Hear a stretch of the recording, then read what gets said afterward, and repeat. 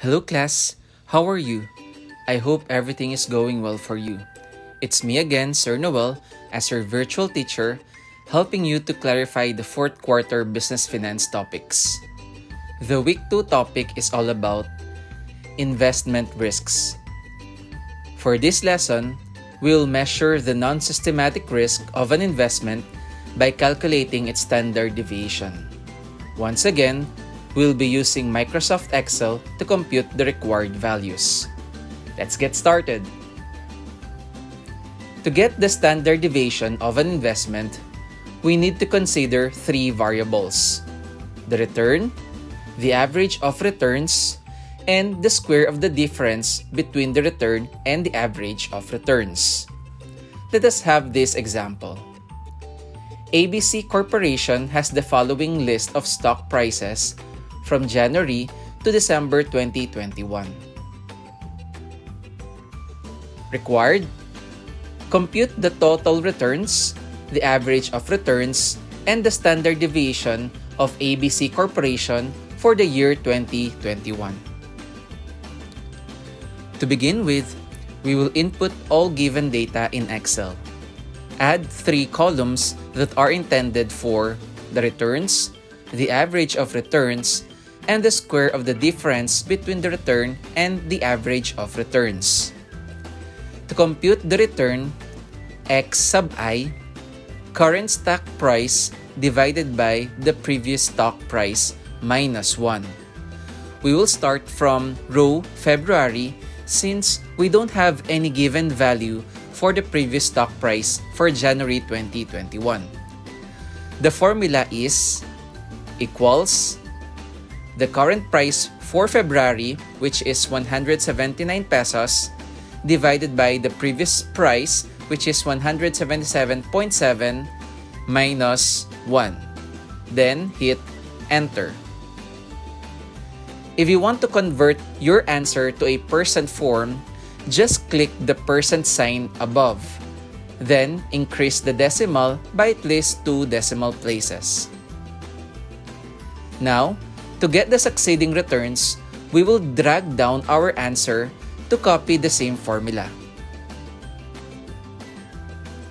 You have now the returns from February to December 2021. We'll now move to the average of returns.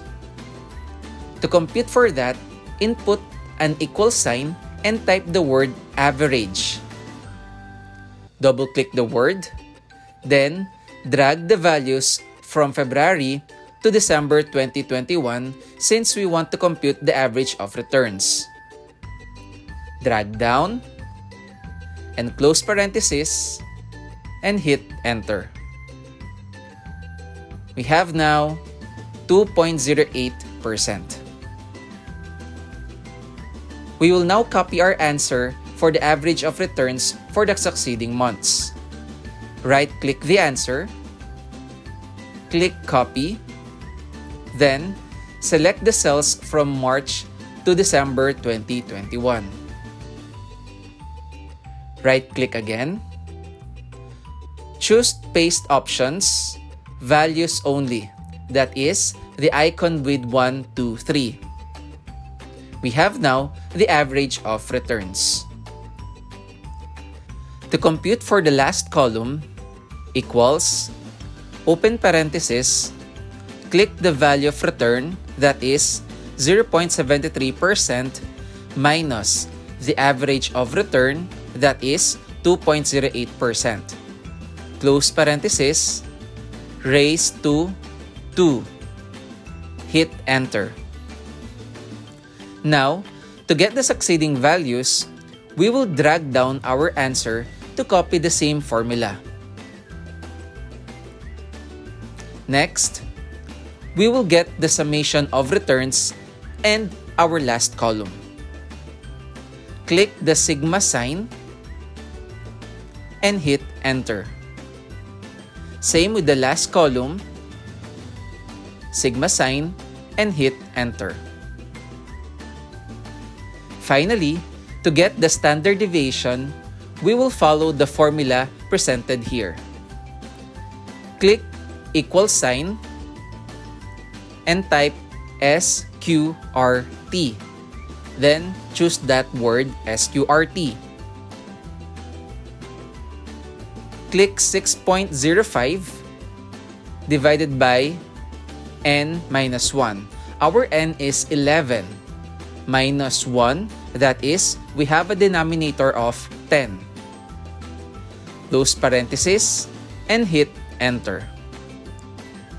We now have our standard deviation of 7.78%.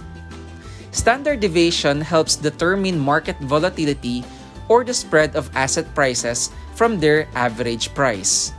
When price move wildly, standard deviation is high, meaning an investment will be risky.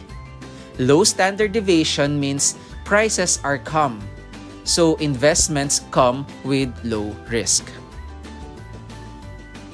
I hope this video has helped you analyze and answer your modified assessment. Happy learning!